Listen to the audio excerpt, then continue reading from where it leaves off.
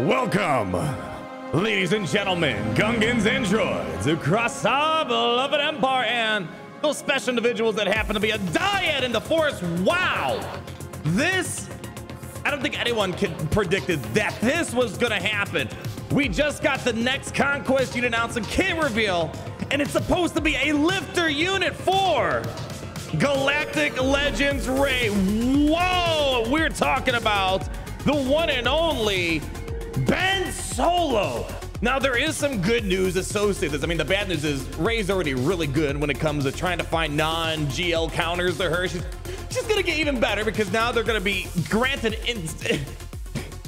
damage immunity right away. You can't kill Rey until you kill off Ben Solo, but you can't kill off Ben Solo until you get Rey below 50% health. This is just pure and utter madness. But the good news associated with this is that this is the first time CG is retroactively going back and adding a lifter unit to an old Galactic Legends. So we can maybe predict Snoke might be added for Supreme Leader Kylo Ren. I don't know what would be for Sith Eternal and Jedi Master Luke, but the point being is the good news is here, if you feel like you've been missing out on the action seeing Maul as well as Commander Ahsoka Tano, well, it seems like they're going backwards, but we were expecting maybe Red 5 X-Wing for the Profundity, or maybe we were expecting a lifter unit for Jabba the Hutt. And definitely unpredictable, but kind of interesting. Let's go showcase the key reveal. Oh, important to put out there in case it wasn't clear enough. This is Conquest unit exclusive here. We've had this discussion before, but I feel like, man, I wish we would just have more normal legendary type events that get these characters. There are just way too many important characters and ships tied to Conquest. I do kind of miss the days of, legendary events, albeit now they're Relic 5 minimum, but I think you guys know what I mean. Maybe I'm in the wrong. Maybe you guys like them being Conquest gated and then you wait a year to get him through Proving Grounds and wait another year here. Apparently they picked Ben Solo here because Rey was the first pair of Galactic Legends that was released, and we wanted to return to some of the older Galactic Legends that do not have Conquest counterparts. That's the good news about this. Ben Solo is designed to increase Rey's viability in a number of different game modes.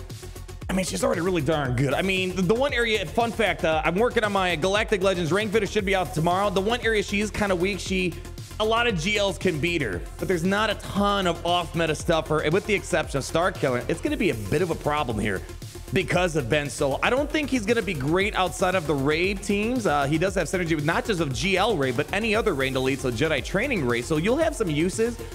I don't think it's going to be like a Maul, though.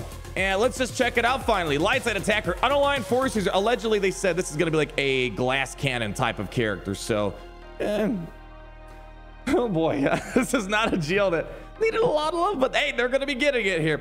So, a powerful Force User whose internal struggles have long placed them on the edges of the light and dark. Now, I know people are going to say, oh, why do we need a light side Ben Solo? Well, to be fair, Lord Vader, it was only kind of, a couple minutes in Revenge of the Sith. This was a couple minutes inside of the Rise of Skywalker, so I'm not going to have too much of an argument there. A Shadow Within. Deals special damage to target enemy and inflict defense down for 1 turn. If the target enemy is the tank, this deals 100% more damage. And if the target enemy is an attacker support, you inflict offense down and potency down for 1 turn. And if the target enemy is a healer, inflict speed down for 1 turn. So the reason why this looks really funny,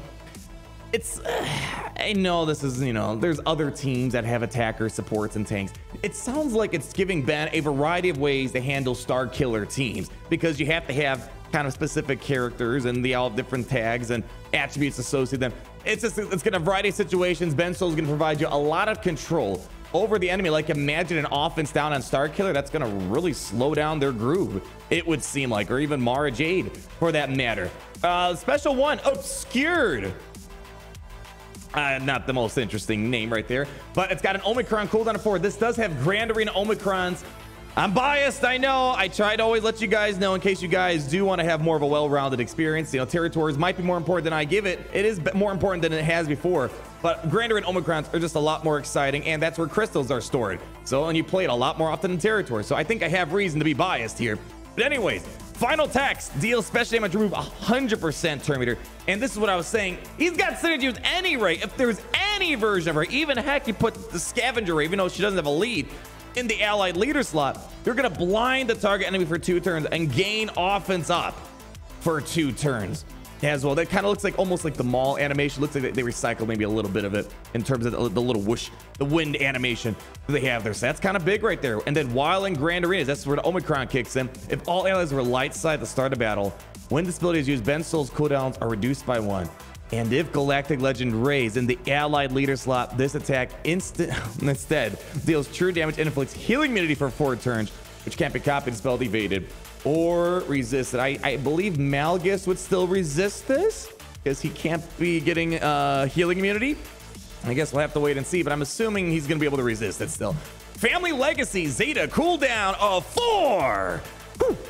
Couple words here we got to go over. Deal special damage to target enemy and inflict armor shred until the end of the encounter. So not a lot of armor shred characters. We only have like what, maybe 4-ish in the game. This is definitely going to be another one on the list here. If allies were light side at the start of battle, dispel all buffs from all enemies and deal true damage again to all enemies.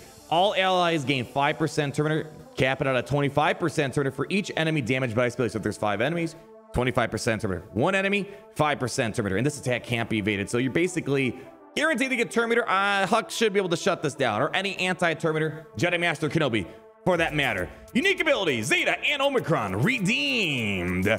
Now, this isn't quite like the redeemed, like Juhani gives. She has a redeemed type of thing in territories. It's a little bit different. Probably should have used a different word, but I get it. It makes sense for Ben. At the start of the battle, if all of Ben's solo allies were light side and there's any version of her into allied leader slot, he gains 15% max health, 10 speed for each light side ally. So again, that's the beauty thing about Rey. She's a very plug and play GL. You can put a lot of different light side characters with her. Ben's gonna still work, even though it might not be heavily resistant. It's just gotta be light side. For each light side ally, excluding summons. We don't have a lot of light side summons in the game. Ben Solo ignore taunt during his turn. That's kind of big right there. And then while in Grand Arena, Ben Solo's attacks ignore protection. So it might not seem like a big Omicron. Might not be, but depends on his damage. You know how repost has been pretty nasty, the Datacrons and the Jedi? Think of this like a repost. It's kind of like a baked-in repost, but 24/7, not on special abilities like how the Datacron is right now. And then we have the Force Dyad. This is nutty right here.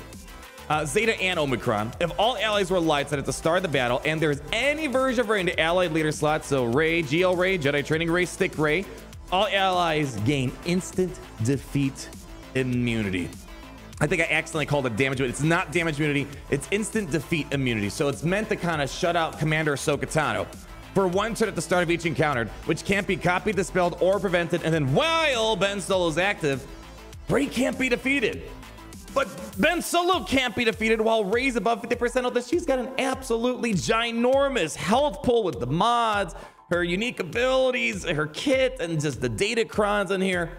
That's not an easy task.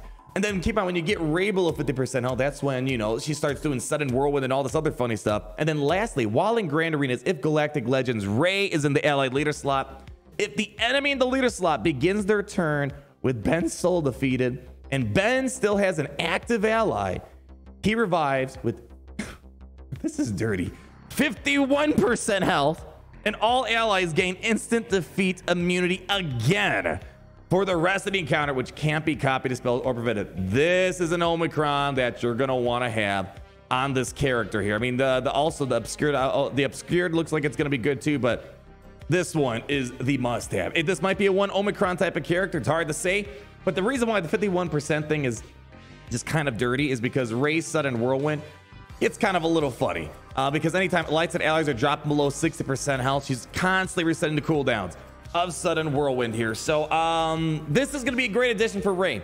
I don't quite see this being great outside of Rey. It's nice that, you know, the one thing I was worried about with Conquest characters, you don't want to be just too limited just to Galactic Legends. Maul's great by himself. Cat, she could work with, for example, Padme, some Scoundrel-based teams.